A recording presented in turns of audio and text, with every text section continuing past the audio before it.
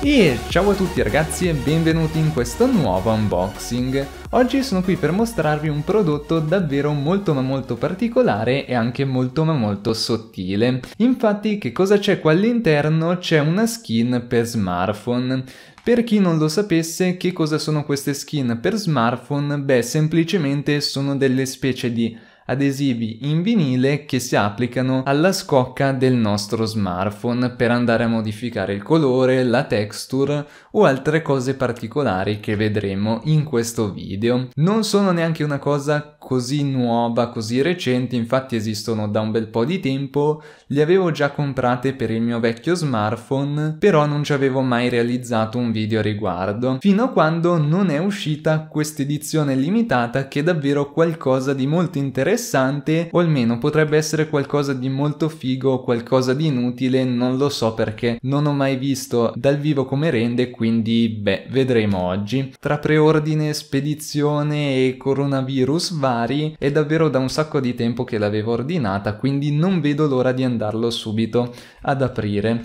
Tra l'altro qua dietro c'è questa bellissima scritta che ci dice che questo non è un prodotto ma è una cultura, quindi molto particolare. Andiamo subito a strappare questa cosa, ok, e vediamo un po' che cosa si trova qua all'interno. Ok, c'è un po' di roba, queste qua credo siano solo tipo dei panni in microfibra per andare a pulire lo smartphone prima di applicare, se no viene un casino. Ed eccole qua le skin, mi sa che sono proprio loro. Ora, come potete vedere ho ordinato due skin, questa qua è quella di un iPhone X, non ho un iPhone X ma infatti non è mia, è per un'altra persona. Infatti io ho un iPhone XR che è questo qua. Ormai l'avrete già capito se riesco a toglierlo da questa cosa. Ok, questa skin ha esattamente stampato quello che c'è all'interno del nostro smartphone. Infatti non so quanto stiate vedendo da questa ripresa, ma qua si vede la batteria, tutta la scheda, qua il foro per la fotocamera, eccetera eccetera. Quella dell'iPhone X è leggermente più particolare perché vedete la batteria è divisa in due, per il resto in realtà è abbastanza simile.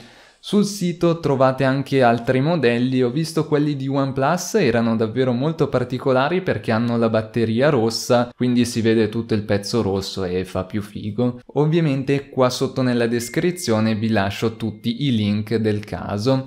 Bene, ma detto questo, direi che per andarla ad applicare al mio smartphone lo faccio off camera perché questi adesivi è un casino metterli dritti, finiscono sempre storti e insomma tutte le maledizioni per applicarle preferirei lasciarle off camera.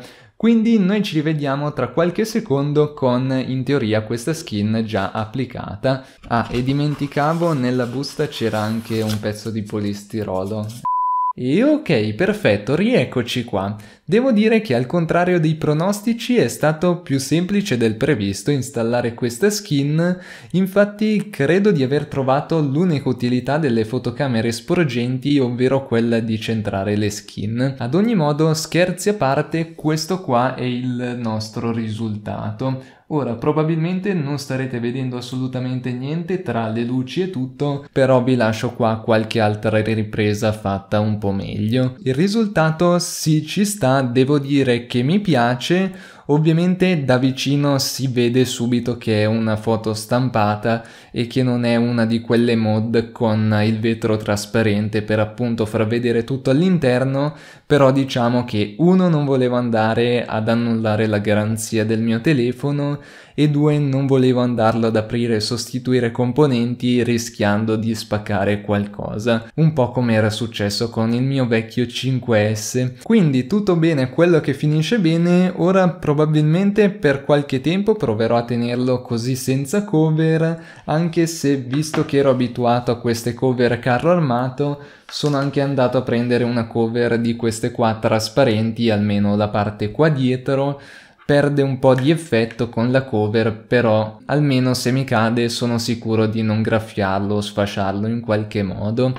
C'era anche il bumper, quindi solo questa parte qua, solo la cornice, sempre di dbrand della marca della skin, ma se non sbaglio costava tipo $20 per solo un bumper e mi sembrava un po' tanto, anche perché probabilmente si sarà capito il contrario, ma in realtà no, dbrand non mi ha dato niente per dire che questa cosa era figa, quindi l'ho pagata tutta io e mi sembrava inutile spendere altri $20 per un bumper, visto che questa, se non sbaglio, costava 7 euro, qualcosa del genere. Bene, ma quindi detto questo, spero di avervi mostrato un gadget un po' diverso dal solito per personalizzare il vostro iPhone.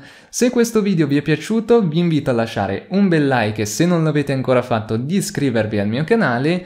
Noi come al solito ci rivediamo alla prossima e ciao a tutti!